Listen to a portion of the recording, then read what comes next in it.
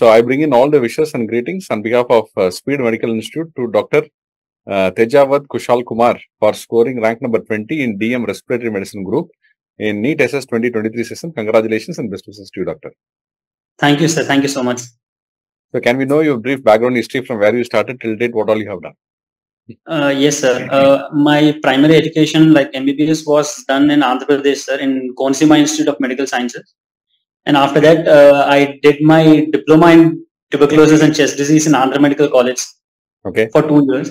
And after that, post-diploma, I gave the exams for both MD as well as DNB. And I got ranks in both the exams, sir. But I decided to opt with MD, Respiratory Medicine, sir, in my same college, sir, in Andhra Medical College. Okay.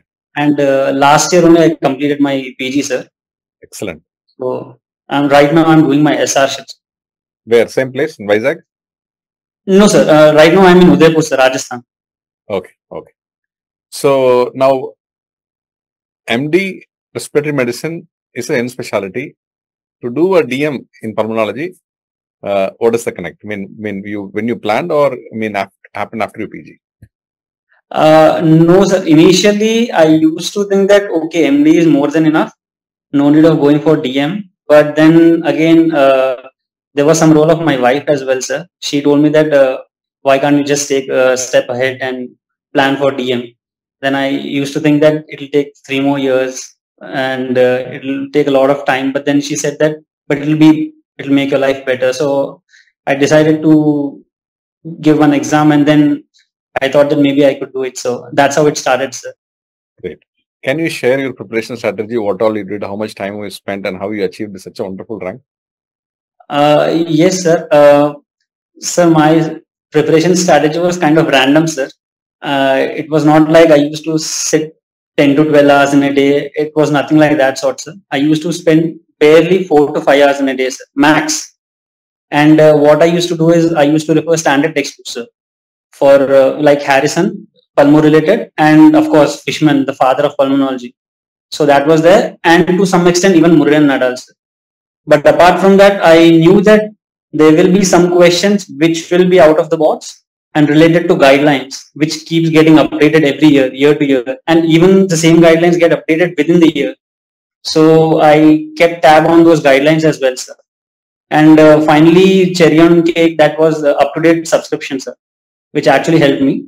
And of course, to some extent, even speed videos and lectures did help me, sir, to fill those gaps. Okay. So, great, doctor. And can you tell me what about your MCQ practice? Sir, I used to do random MCQs, sir, every time, because what I felt is the more number of MCQs you do, the better you will be facing in your final exams. It's not like a theory exam that you just revise it once, your theory part from your textbook, and you go and write it down. It doesn't work like that. That's my opinion, sir. So one thing was sure in my mind, that do as much as MCQs you can. So that really helped me to face the things in the exam. Even if there was a trick question, then I used to be like, okay, I faced similar sort of questions somewhere. So I was kind of familiar with that. So that really helped me, sir. So for me, it is like, do as many MCQs as you can. There's no other alternative for that. So what all the videos you looked up in speed? Sir, in speed, like, of course, sir, Pahuja sir and Vidushi ma'am, top class faculty, sir. So for me, the videos were literally like, both are having their different ways of explaining things. Sir used to tell mostly concerned with like, how do you approach exam, and Vidushi ma'am was more like on case-based scenario. She used to give one case, and from there she used to extract the topic. So both were actually helpful, sir. But apart from that, I think that standard textbooks are a must, sir. There's no substitute to that. You cannot just directly go into MCQs. You have to first go through your standard textbook, and the foundation actually starts from the moment you get into MD, sir. So that's when you actually get hold of a standard book, and from there is what actually your preparation starts for DM, even if you want to write the exam or not. Okay. So that's how it was, sir. Great, doctor. Now, what is the number of MCQs that you have done in the exam? Total number of MCQs you have attended? Sir, there's one small point, sir, based on this only, that before initially when I used to do grand tests, out of 150, I used to attempt only 130, 135, sir, because I used to be scared. The what if I used to have doubts in two options.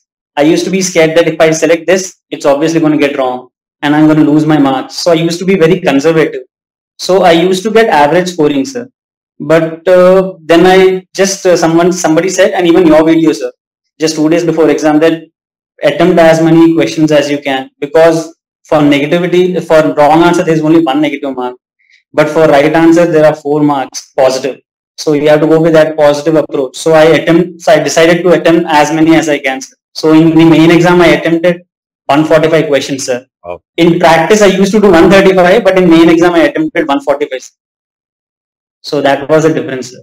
Great. So what is the message that you want to give to students who are aspiring for DM pulmonology? I just want to say that one more step, you can do it, and never forget your basics. Keep practicing MCQs, and of course, standard textbook. There is no alternative for that. It has to be in your mind. You cannot take any other shortcut.